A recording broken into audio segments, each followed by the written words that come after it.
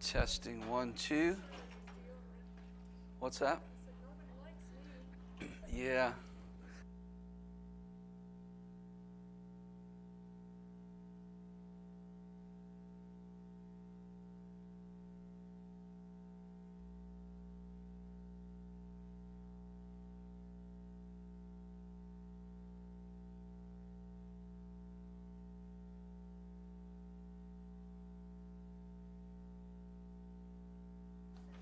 One, two.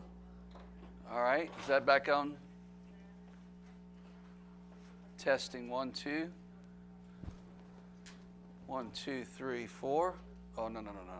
Yes, but no. Had a mouthful of cheese like.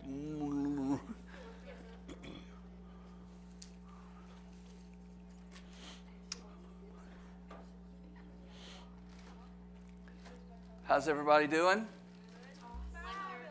Wonderful. It's good to see everybody here tonight. I know we've got some people watching live streaming, and so we want to welcome everybody to Grace Revolution School of Ministry. And this class is, what is this class? It is Aligning Your Heart for Destiny. And it is an opportunity for people to learn how to really set the focus of their hearts so that God will bring personal transformation as well as bring people into the destiny that God has for their lives. And so we want to welcome those who are watching, and we also want to welcome those who are in the room tonight. I know we've got a couple of testimonies, and so Brenda, why don't you go ahead, because we've got a couple of people that are apparently running a little bit late. So Brenda, why don't you come and share yours for a minute, and who was the other? Joanne, there you are. Come on up, Joanne, and share your testimony.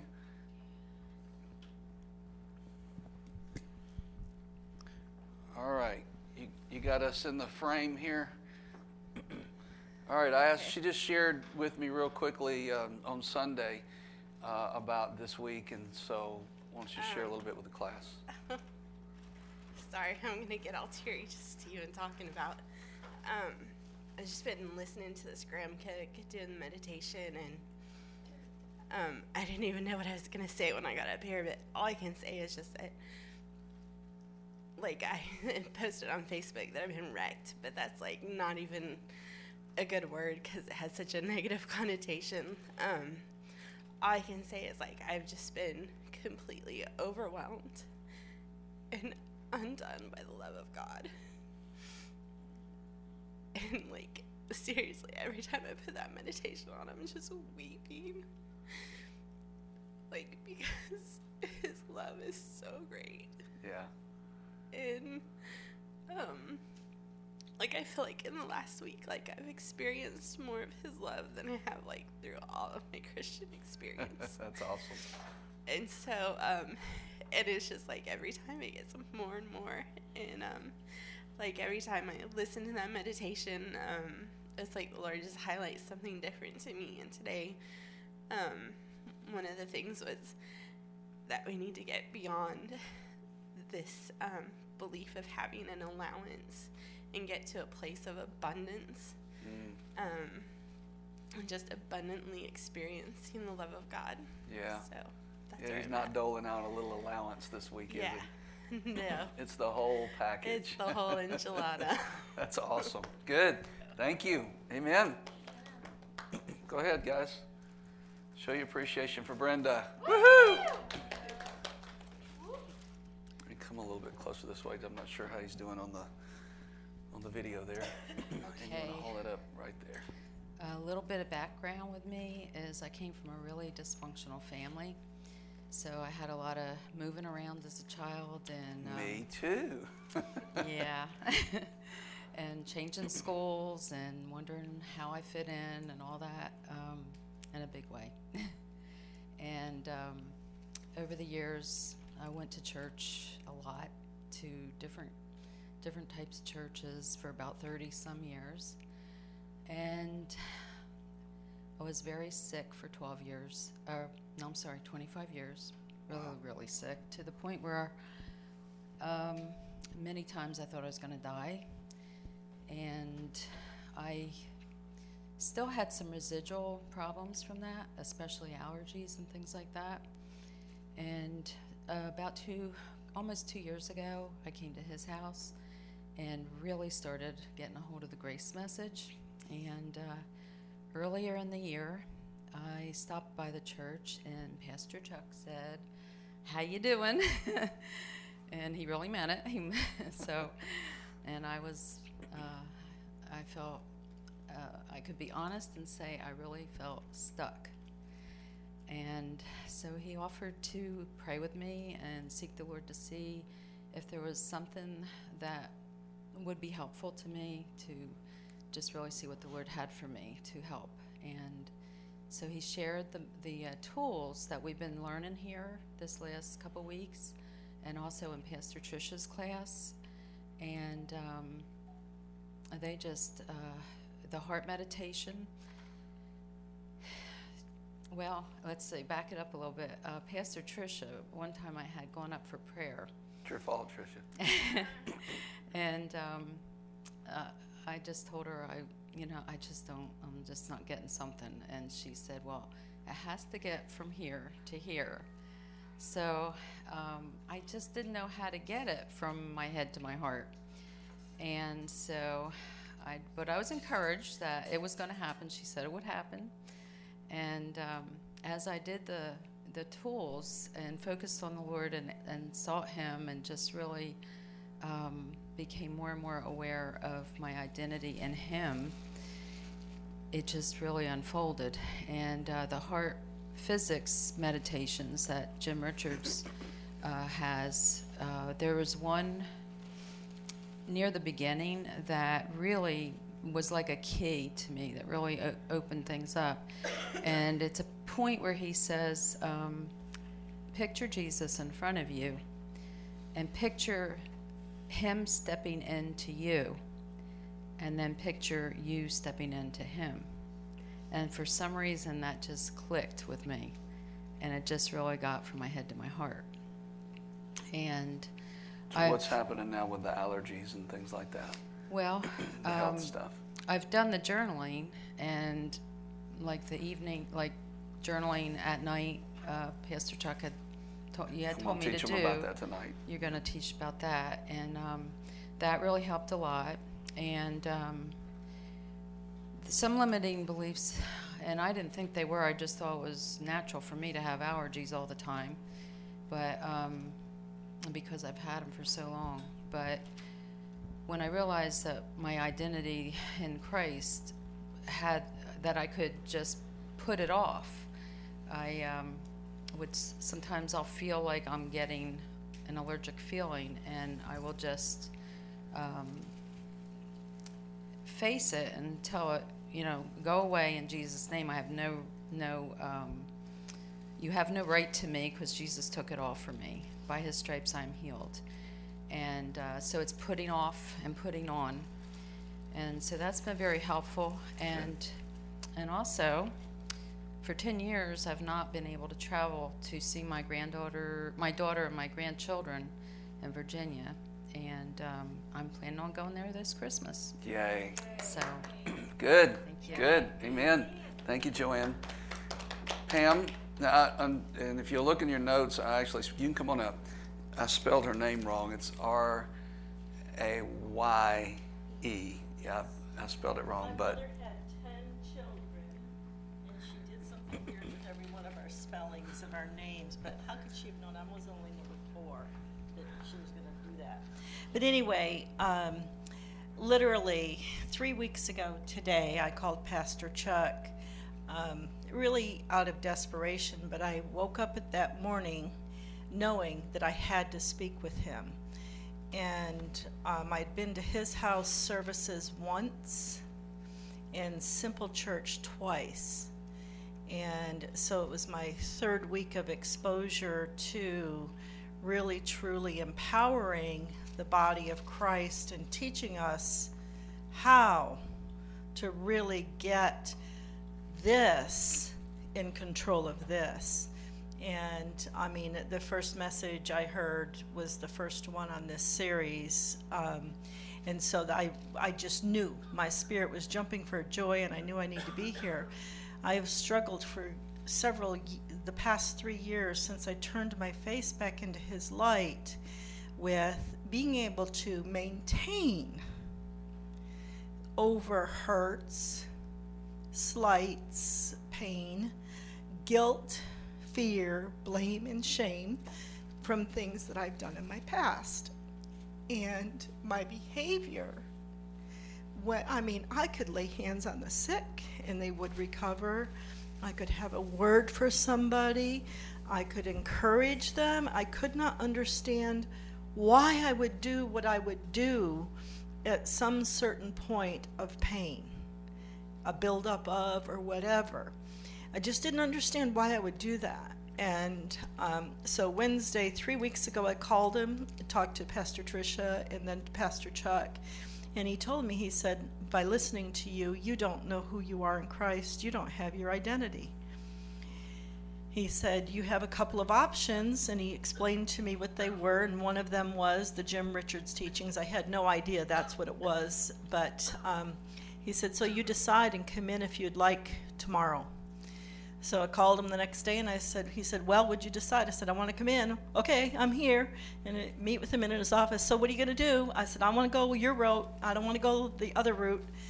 And so I listened to the introduction for Jim Richards' Heart Physics on Thursday and Friday.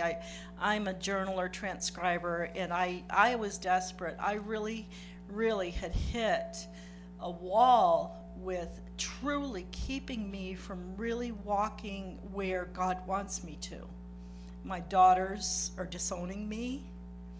The most important thing in my life, which had been before in between me and God, was the relationship with my children and grandchildren, and I was destroying it with my behavior. Every once a month, every 2 or 3 months, whatever, it was not a consistent pattern, but there was a point of pain. So I listened to the intro, and I'm like, oh, Lord, oh my gosh. I mean, I knew within 15 minutes of the intro one that this was it, done, over with, gone, over with. That key that really, truly needed turning. And of course, they're called heart keys, and my heart's just going, you are turned, baby. And so, with those heart physics, you're supposed to do Monday through Friday and take the weekend off. And I did my first heart meditation on Friday night, and day 5 was Tuesday night, started day 1 on Wednesday. And when you don't take those 2 days off, and then you're jumping into what, you're supposed to be writing what your intent is and what your dream and your vision is and all of that. I've had my dream and my vision for a long time, and I knew that I was in my way of making it really come into reality. But it was a hard pressed. I mean, I really felt not taking that 2-day break. And then, so I did Wednesday, Thursday, Friday, Saturday, Sunday for the 5 days of week 2, and started Monday, week 3 on a Monday. And then I did take my break this weekend, and I did the dream interpretation. And those of you that were here, you have a better sense of what that vision is for me. Monday morning, and I have my notes from it because I transcribed. Okay, I'm not going to go through all of that with you, but day 1, week 4 with Jim Richards' teachings on your meditations. I mean, I took this diligently. That first 2 weeks, I spent 3, 4, 5 hours a day really, truly immersed into the teachings of Dan Mohler, reading Pastor Chuck's book. I only got through chapter 4 with him.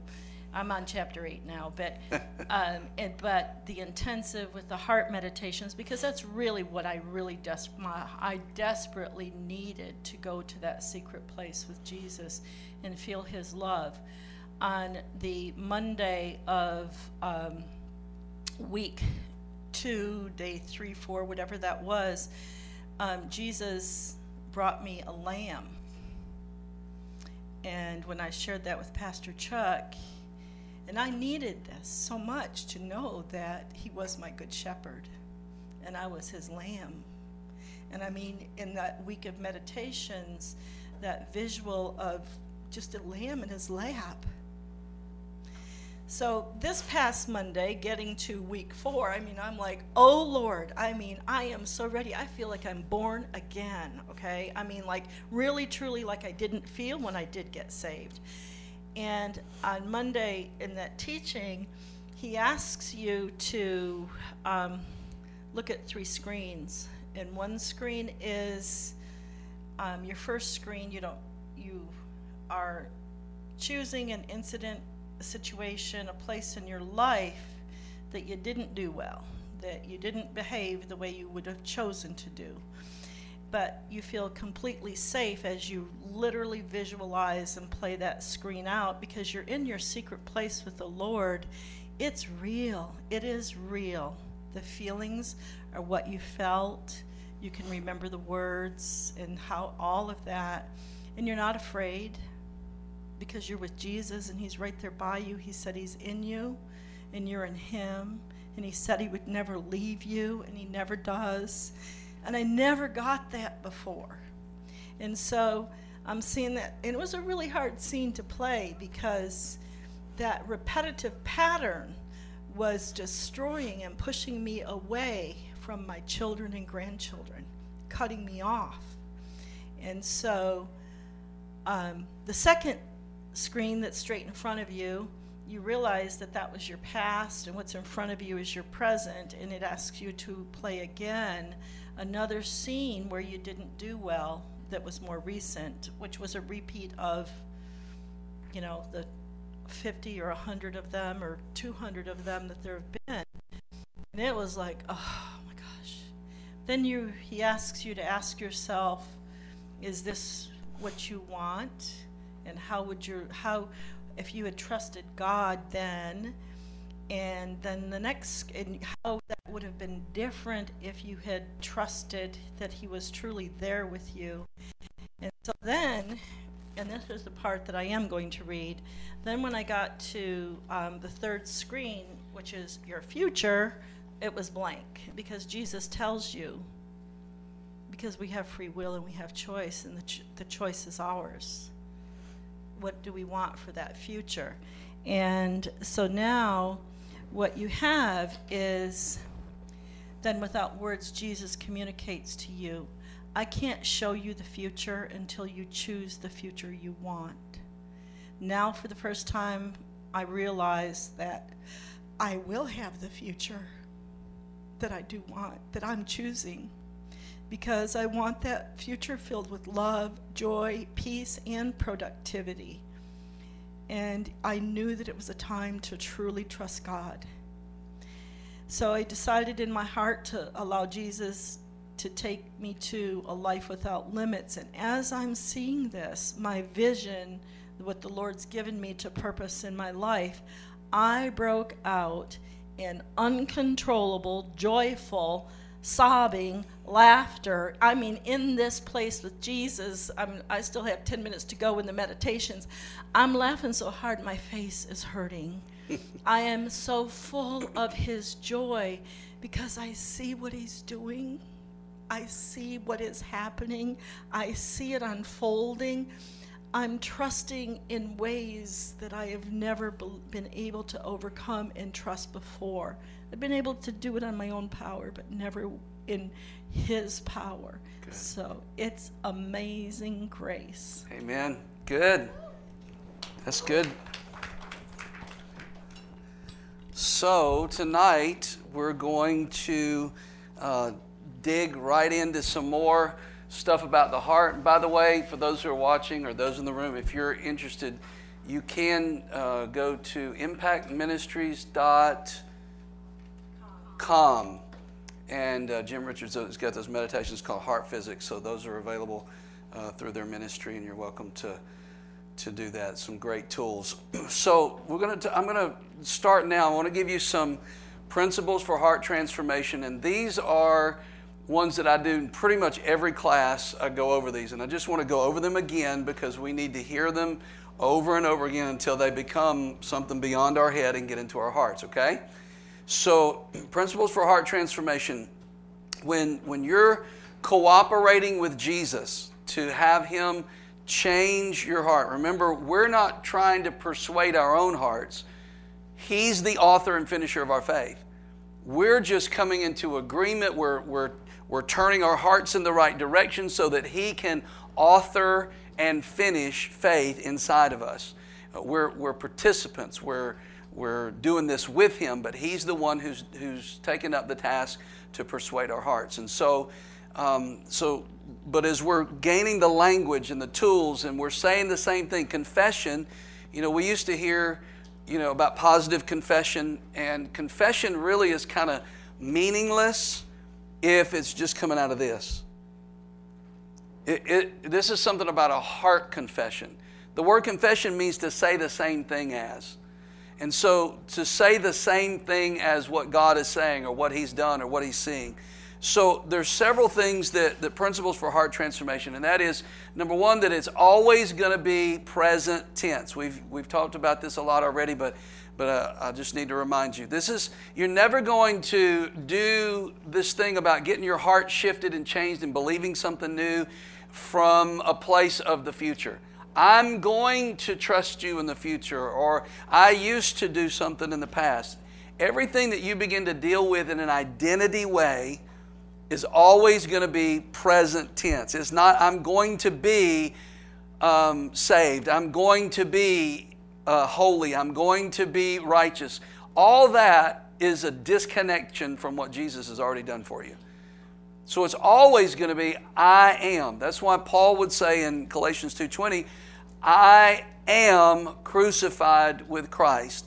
Nevertheless, I live, yet not I, but Christ lives in me, and the life I live in the flesh, I live by the faith of the Son of God. It's an I am present tense reality. So as you're learning to do exercises, write things on your heart, you just need to know right up front, it's always, when it's talking about you and your identity, you always got to begin to learn how to come into this as a present tense experience. Number two, it's always personal. It's always personal. It's never going to be about you involving somebody else in the process. Like, I am going to be happy when my children start acting right. My husband quits watching football games on Sunday after church. Whatever it may be. The moment that you involve another person in that, you have made it an impossibility for it to ever change. Because now you have to exercise some kind of form of control to try to get that person to be different in order for you to be happy. Or for you to be different. So this is it is I am me. It's not somebody else. It's not dependent on anybody. This is about me personally. I am crucified. I live in Christ. It's positive. Generally speaking, you want to turn these things into remember this whole thing largely is about identity. And you have to turn these things, it's not, I am going to quit smoking. What's wrong with that? It's future tense and it's negative. It's like, I'm going to quit. I've got to figure out how to do that. Instead of seeing yourself the way God does and maybe seeing yourself healthy. I am healthy in Christ. I have His health, His DNA in my bones. That kind of, you state it positive. We all naturally resist the negative. We tend to, if you tell somebody, quit smoking, that's a negative thing and they're already going to withdraw. But if you're going to help them to be healthy, that's a different dynamic altogether. It's repetitive.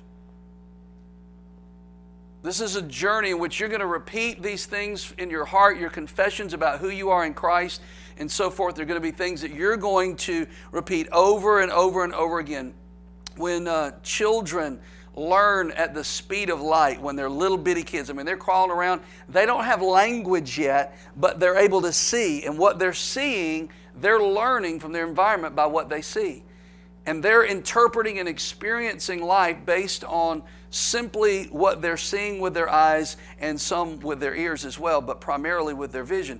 And it's with those little children, they see things over and over again, then they begin to form beliefs and ideas and opinion. They learn at an accelerated pace. And for all of our lives, that's the same way. Just because you're all grown up now, doesn't mean that there's not a need for some place of a discipline of bringing your heart into the right place. Remember, we're not creating this stuff in our heart. We're just aiming our heart towards heaven. But there's a discipline to keep doing that and keep repeating that and wake up every day and keep doing it over and over again. Principles for heart transformation. It's going to primarily be in pictures.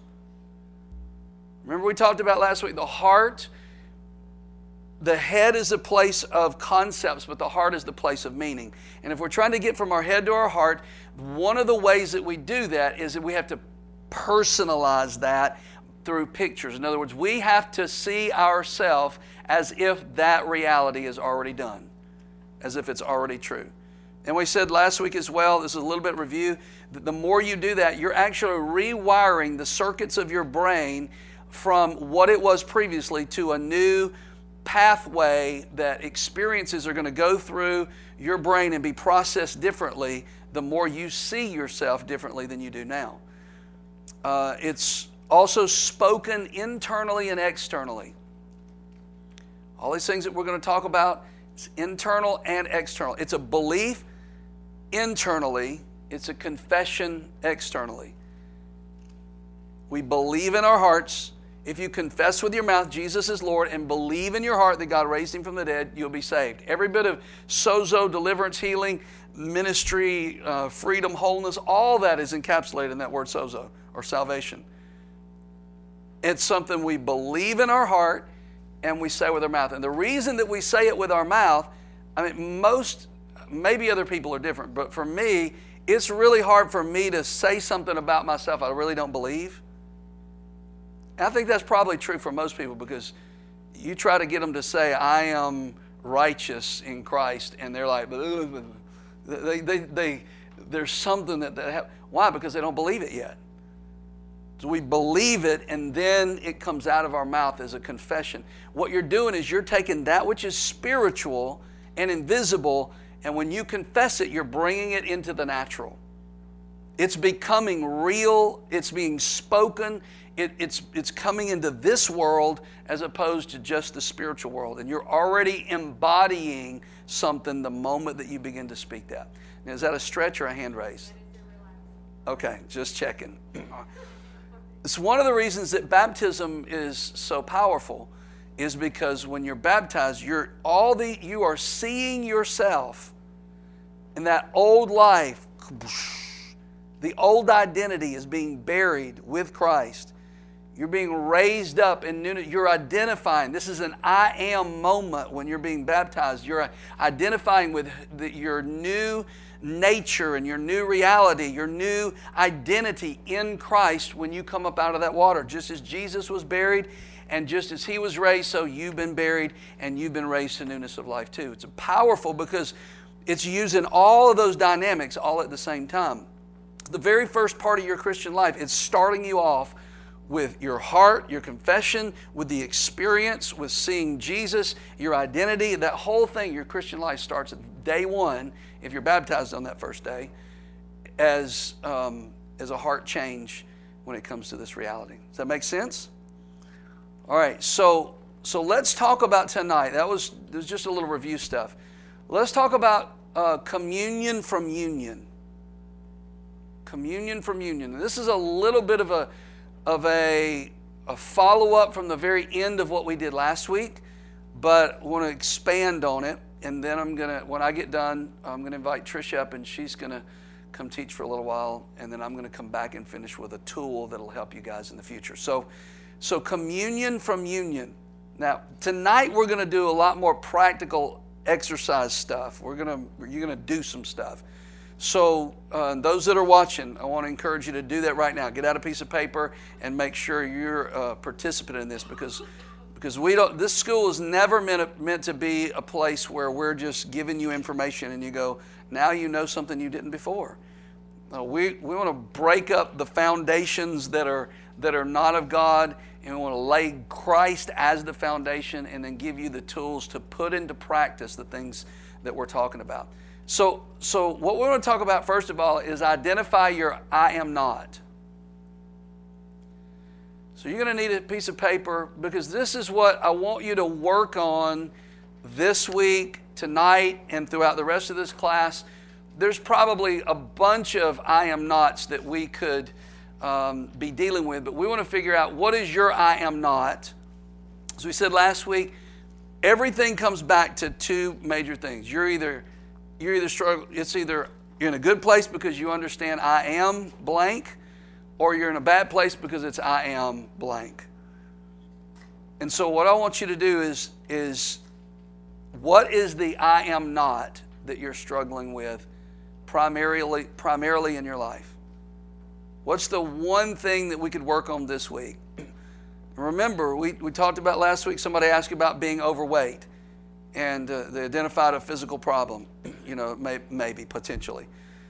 But the I am overweight is not what I'm after, because behind the I am overweight is another belief that says I'm powerless to change, I'm not worthy, I'm unlovable.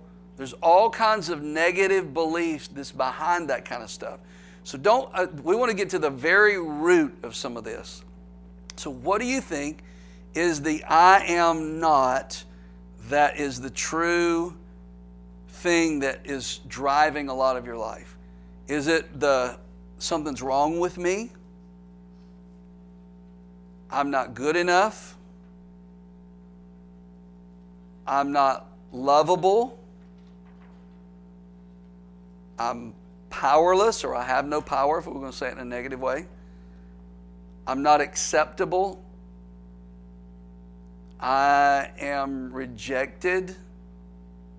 It'd be the opposite of that. I'm not good enough. I'm not qualified for God to do this. I mean, think about the times that you go to prayer and you're like, I'm not sure if He's going to do this. Really what we're saying is, I'm not sure I'm qualified for Him to answer this prayer. What is one of those, and maybe there's another one that the Holy Spirit will put His finger on. If there's one that you feel like is driving a lot of stuff in your life, I want you to just go ahead and write it down. Or your neighbor doesn't have to see it. No looking on each other's paper. No cheating. You can't steal somebody else's identity. No identity theft. So has everybody picked one that you could practice on tonight?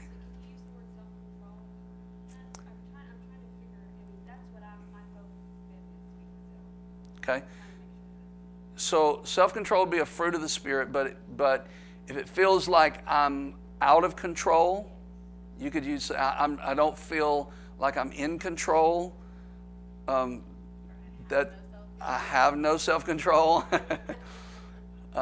Actually, nobody has control. That's the illusion, is we think we have some control. Somebody else, anybody else have something that you're working through, trying to figure it out? Everybody got one that you want to tackle this week? Okay. Front row. Good. All right. Good. So let's deal with that. This is the one you're going to work on. Now, Brittany is an amazing actor. I don't know if you know that she doesn't just sing. She also dances and she acts. And she's like the full package. She's got the makeup thing going on. She does professional makeup. She's got it going on. So she could probably teach us a little bit more about this whole idea that I'm going to share with you. It's about method acting. You guys have heard of that before? There are all different kinds of, did some research on it today. There's all different kind of streams of that.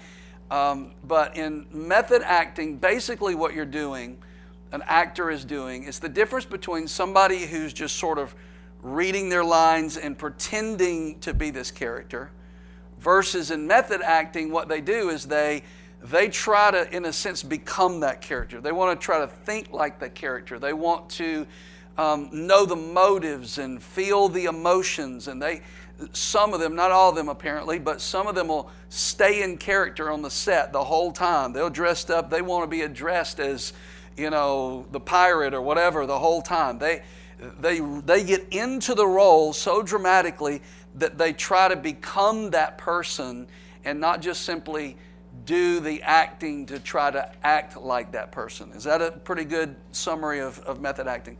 Part of it is one of the things they do is the key phrases in method acting is the phrase "as if."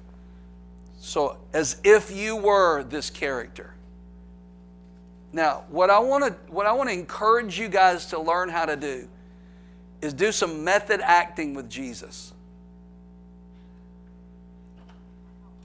I want you to imagine yourself as Jesus.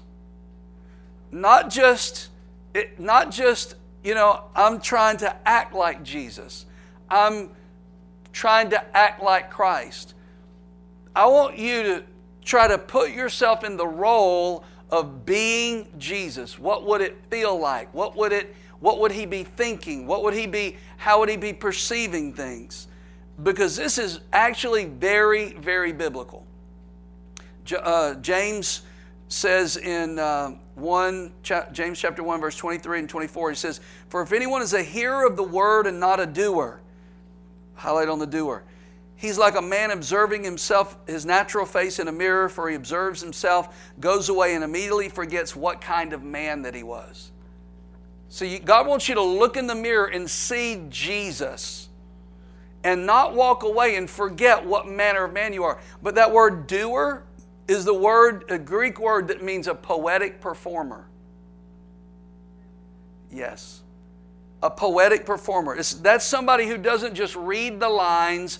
It's not somebody who just sort of play acts something else. It's somebody like a poetic performer is one who gets into the role. They imagine who that character is. It's method acting. They perceive that person and they act and they stay in character. And God wants you and I to begin to learn how to stay in character in your identity in Christ. So how are you and I going to be able to do that if we don't know what He thinks, how He feels, and how He perceives the Father? See, you're in union with Jesus. He actually wants you to feel what He feels about the Father. He wants you to see what He sees about the Father. He wants you to imagine what He is thinking, feeling, perceiving about the Father.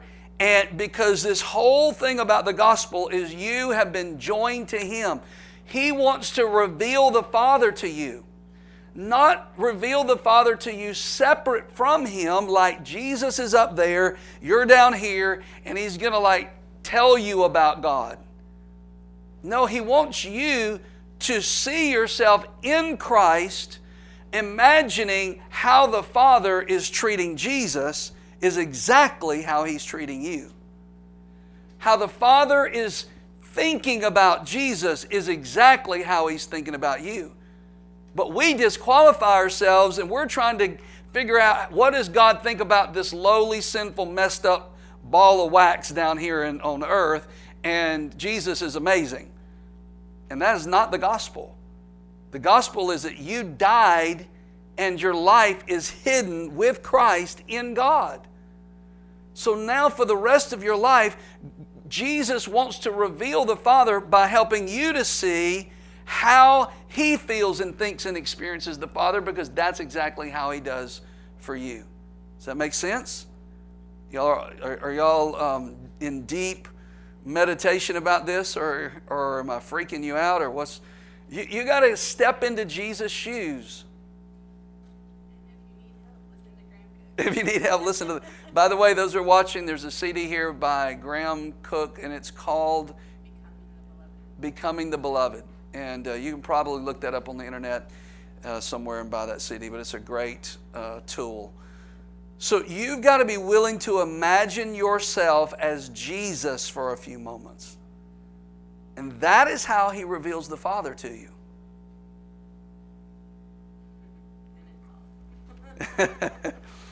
See, already there's probably, tell me the kinds of things you're feeling right now. You're like, what's the weirdness about that? Because those are actually, those places of weirdness, those are actually the very places that God wants to reveal the Father to you. Jesus wants to reveal the Father to you. Because you don't seem like you feel like in that area of your life like you belong, that you are equal with the Son, co-heir with Christ, joint heirs with Jesus. That the Father, that when God raised Jesus from the dead and went to heaven and sat on the throne, that He wasn't just carrying Himself up there, He carried you with Him. You are seated together with Him in Christ now forever. And God is not defining you according to who you were. You're dead. And your life is hidden with Christ in God. This is who you are now. So God sees you through Jesus. So, but until you see yourself in that place, you will constantly feel like you're disqualified, and whatever's on your list is exactly what is a result of that very thing. It is a sense that somehow you have to get yourself there, and you don't. He did it for you. You're not the hero of the story. Jesus is. He did it all. All to Him I owe. So let's look at union. You'll see in your notes there, union with our sufferings and weaknesses. So I want you to method act here in just a minute. We're going to do a little meditation time. Basically, I'm going to plug in some music, and I'm just going to give you a chance to start thinking about and imagining and picturing some of this in your heart before the Lord. There's some great tools, like we talked about Jim Richards and the heart physics things are great tools. But there comes a place where you're going to have to learn to do this without somebody else's tools. You've got to begin to learn how to. I mean, they didn't have this for 2,000 years. We're just developing the technology to be able to do some of these meditations on CD, and there's nothing wrong with them. I've got some. So, but the key is learning how to do this for yourself. So, Hebrews chapter 4, verse 15.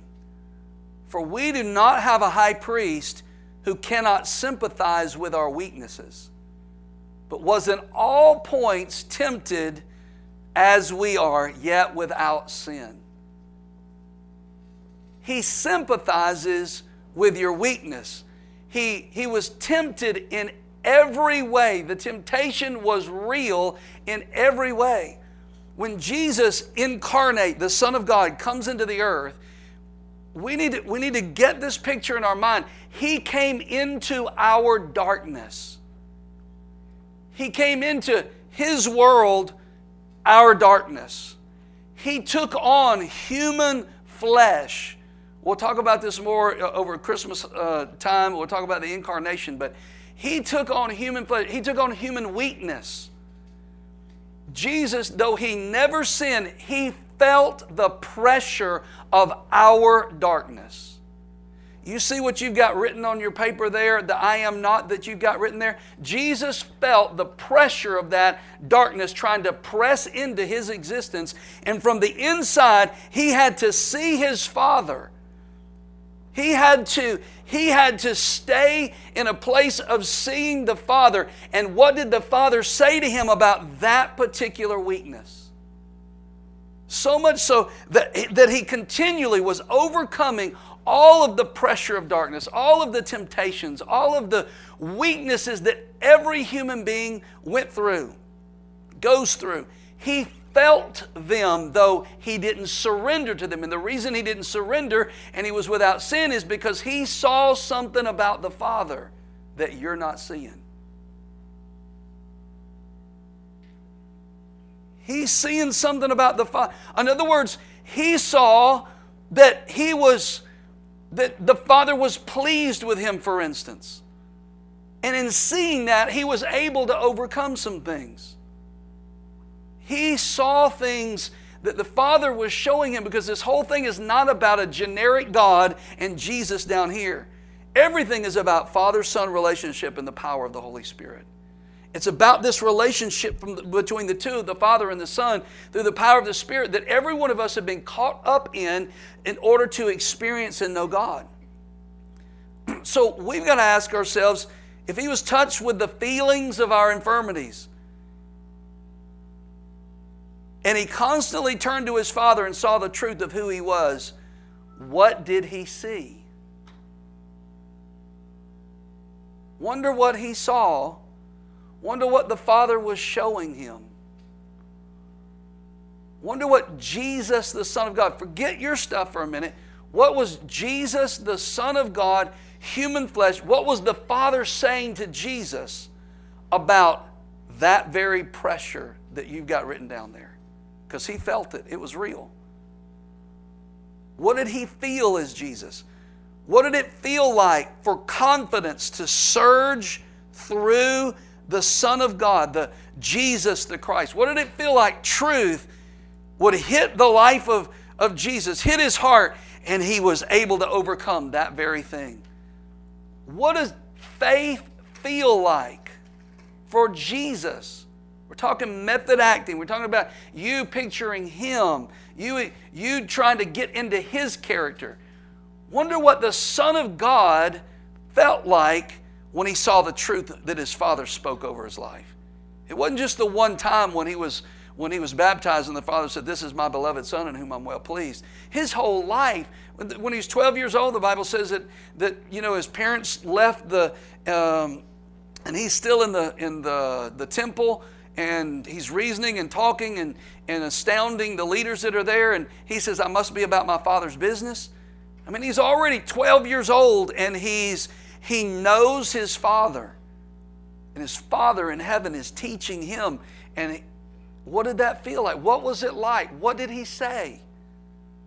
What if that means Jesus had to face what sickness, disease, all kinds of physical stuff that came against Jesus. He's touched by the feelings of our infirmities, every single one of them. That's in his life, not just the sufferings of Christ didn't start on the cross. It was the moment he was incarnated that he begins to live his life, and this battle and this war is raging, but him to keep his identity in the face and the pressure of the very thing you've got written there. And yet he saw something about the Father. And sickness tried to come on him. He saw something about the Father, and he was able to push that stuff off. He was able to resist that. He was able to see something and believe something about the Father. Wonder what it was. What was it he was thinking? What was it he was feeling? See, when you begin to think like that, then you can put yourself in Christ in those moments. You read those stories where Jesus is baptized, and it's not just about his baptism, because he's representing humanity. He's the Lamb of God that takes the sins of the whole world away. And when the Father says over Jesus, "This is my beloved Son in whom I'm well pleased," when you're in Christ, he is now, when you can see what Jesus felt like, experience that, now you put yourself in Christ, and you see that he wasn't just saying that about the Son of God. He's saying that about all the sons and daughters that he brought to glory, because you're in Christ. Are you guys following me? Ephesians 4:11. And he himself gave some to be apostles, some prophets, some evangelists, some pastors and teachers, for the equipping of the saints for the work of ministry, for the edifying of the body of Christ, till we all come to the unity of the faith and of the knowledge of the Son of God. Now let me take the "and" out. That means both of these are true on both sides of this "and." Let me take the other side of that "and" out so that you can really follow this sentence. Till we all come to the unity of the faith of the Son of God. You understand that maturity in our lives looks like that we see the Father just the way the Son does. That we start perceiving the love of the Father with the same vision that Jesus does. It's the faith of the Son of God. We're growing up into seeing the Father the way that the Son of God sees the Father. The way the Son sees the love of the Father and the faithfulness of the Father and the goodness of the Father. When we start to see how He treats Jesus, it is a testimony of how He sees you, and you can have the same faith because you're experiencing the same perspective of who God is. It's not that God takes you up into heaven and He just sort of tells you, you know, that God over there, He's really holy and He's really like powerful and He's just really scary. You know, He's like this invisible power being over in the corner somewhere. No, God is always revealed. I'm coming to your question. God is always revealed in Christ in terms of the relationship that the Son has with the Father and the Father has with the Son. This dynamic is the explanation of how we were all destined to be. He is the forerunner. He is the example. He is the one that we look to know God. How do you know God? Well, the way that you know God is how did the Son and the Father relate to one another. That's how you know how God is. As we said last Sunday, Jesus said things like, no one has seen the Father at any time except the Son. Moses never saw the Father. David never saw. None of them ever even had a glimpse compared to what Jesus did. So you can learn things, and we can all learn things from them, but we cannot be introduced to the Father except by seeing this relationship of the Son and the Father together. If y'all hear this again in a sermon in the next few weeks, y'all just shout and say amen. I've never heard that before. Pam.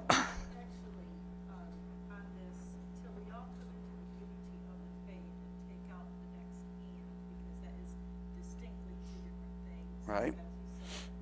That we will all come into the unity of the faith of the Son of God. Got into a Facebook debate on someone trying to say that we could never have the faith of Jesus. It could not possibly mean the faith of Jesus. This was like 2 months ago, and I said, "You are kidding me. That clearly says it is Jesus' faith is what we have." Yes. And it's contingent on us seeing what He saw. It is, remember, you've been given the mind of Christ. You have in your spirit, because your spirit's joined to His spirit, you're given the mind of Christ. God, in the spiritual realm, God wants to impart to you. The Son wants to reveal the Father to you. He desires to reveal the Father to you. But He's not, we have grown up hearing that it's like He's doing it separate. Like God's talking to you down here, and while we're down here, we're feeling disqualified because we're not good enough, and we're not loved, we're not acceptable, and we're trying to figure out how that God could ever talk to us, and we never feel like we're really hearing Him and we have a relationship with Him, and it's because we missed this whole important thing that you're in Christ, you died. What qualifies is the fact that you're in Him. And the way the Father treated the Son is exactly the way that He's treating and relating to you. So when God reveals the Father, then we start to see Him the same way that Jesus does. And this says, we got job security here. Apostles, prophets, pastors, teachers, evangelists, the whole group here, we're going to be around for a while until we all come to the unity of the faith of the Son of God. To a perfect man, to the measure of the stature of the fullness of Christ. Wow. Y'all better get busy because I'm ready to go to heaven. Me and you both. That means that maturity in the body of Christ for us means that we get to embody the faith of Jesus. Not just Jesus lived a life of faith, but Jesus' faith is not just he remembered all the scriptures so that he could, he could quote the scriptures to himself so he could keep himself going. He memorized the scriptures for sure.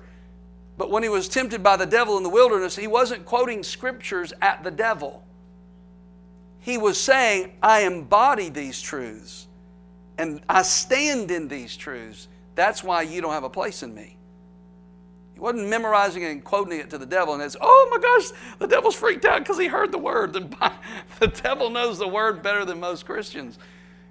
What he's afraid of Christians that embody it. And Jesus was, in all this stuff that we're talking about, all these I am nots, he was tempted, pressured, and yet he saw something, and he embodied faith. What is faith? It was just seeing God for who he really is. He trusted his Father. And as he trusted his Father, that picture is what Jesus wants to give to you.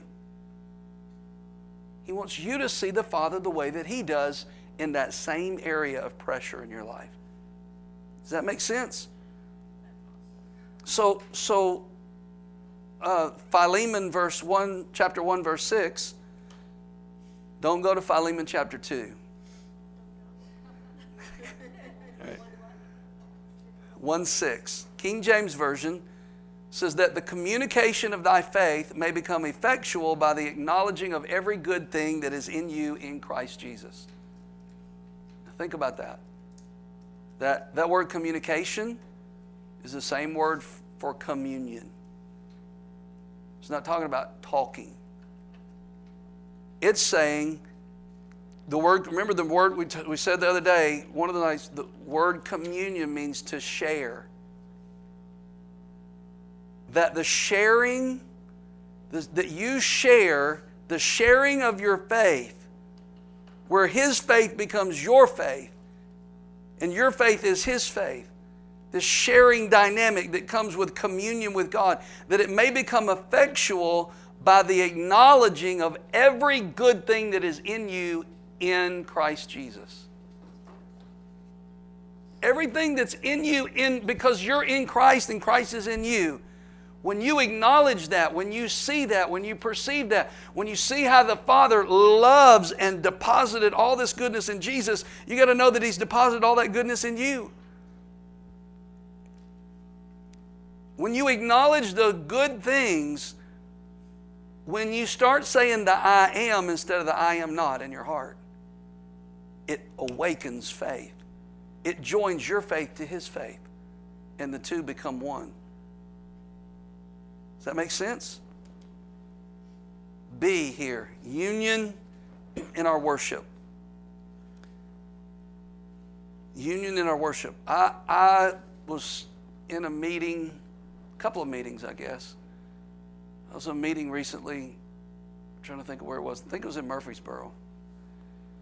There was a guy from Ireland that was here and went to the service. Really good. And there's Phil Drysdale. And while I'm there, I'm just pondering during the day this whole thing about me discovering how the Son felt about the Father and the Father felt about the Son. And worship, I'm still just kind of thinking through this, and worship started.